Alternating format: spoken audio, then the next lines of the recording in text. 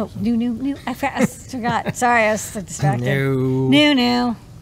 Well, that was my 433 minutes of new silence. Okay, first up, we've got from iRobot, we've got the Qwiic 3, which we carried the Qwiic 2, and now we've upgraded to the Qwiic 3. This is cool because you and I met over Roomba hacking. Yes. People used to take Roomba robots and you would plug into like the debug port and you'd be able to control it. And people were doing this, and like I think iRobot was like, oh wow, that's kind of an interesting idea.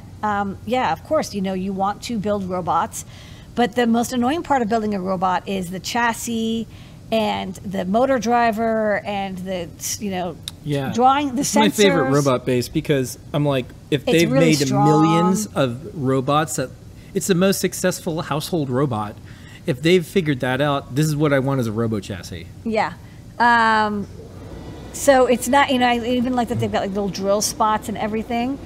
So it's basically like the guts of like the iRobot robot, but it's not like they just removed the vacuum. Like, it is redesigned specifically, but it's designed based on the iRobot. So just so you know, it does not do any vacuuming. The tagline isn't, it's all the parts that don't suck, but that could be. That could be. So what's cool is it's now got Wi-Fi and Bluetooth. They've updated it. You no longer need a cable, so you can control it remotely. They've got a Python web editor. They've got like all sorts of example code for sensors. They've got a sensor port. It's really neat. I like that they are continuing to do this. I know that iRobot, I think they've got purchased, and I know that they are still making robots for homes and making robots for industry, but their roots are from college kids who like to hack together robots, and I'm glad that they are coming back to it. So I think this is a really nice upgrade. It's a really good deal. Like, you would not be able to build this kind of quality robot chassis for the $300 that this costs. Like, believe me, like the motors and the battery and the charger and the case and the injection molder and the sensing and the Wi-Fi Bluetooth connection, it is cheaper just to get this and hack what you want onto it. Yeah, and then here's a little video. And it runs ROS as well. Built from the blueprint of a Roomba robot vacuum, meet the Qwiic 3 educational robot. iRobot's new mobile robot development platform for learning ROS 2. A canvas for your creativity, the Qwiic 3 arrives pre-assembled and ready to go with a suite of smart technology. Program the Qwiic 3 to perform simple behaviors, sounds, and movements to grasp the fundamentals of robotics, computer science, and engineering.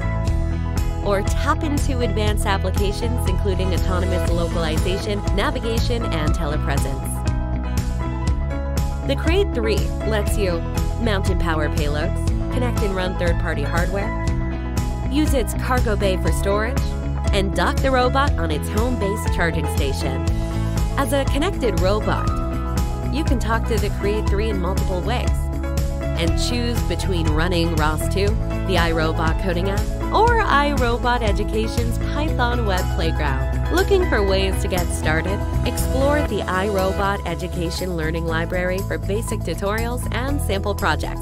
Or check out the 3D simulation of the Qwiic 3 using Ignition Gazebo or the iRobot coding app for increased access to robotics education and research. What will you create?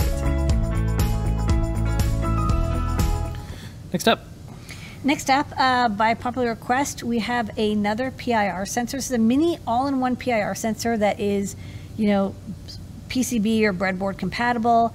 PIR sensors are great for detecting small animals or humans, basically warm things that reflect IR radiation.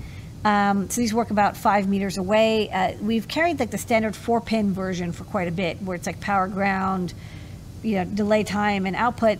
This one has an output enable pin and also adds a sensitivity pin, so you can adjust how sensitive it is. So if you need a little bit more control over your PIR, you'll need to add the external resistor divider, but these sensors are a very easy and handy way to make a pretty advanced, but project embeddable PIR sensor for detecting human motion. And the star of the show tonight, besides you, Lady Ada, our team, our customers, our community, and all the people who come together to show and share all the important things in the world of technology. that you build yourself.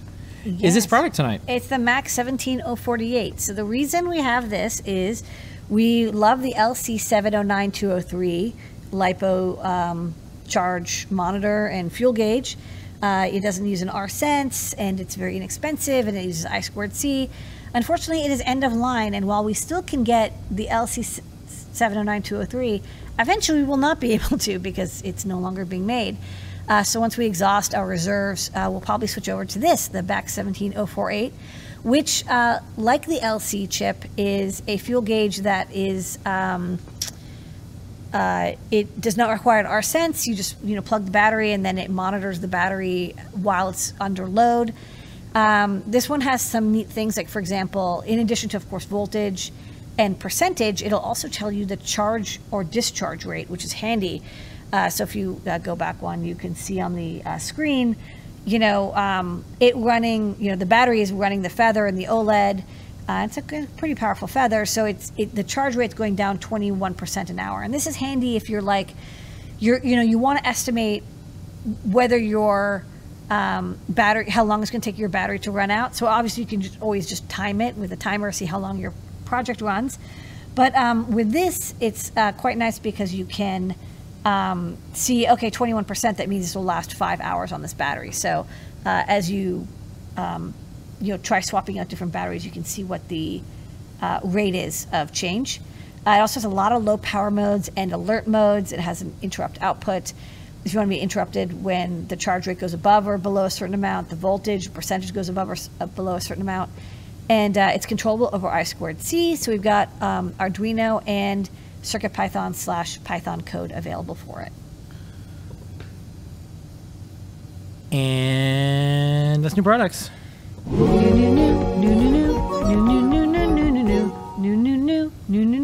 I forgot to sing the new song before, so I'm singing it twice. That's okay.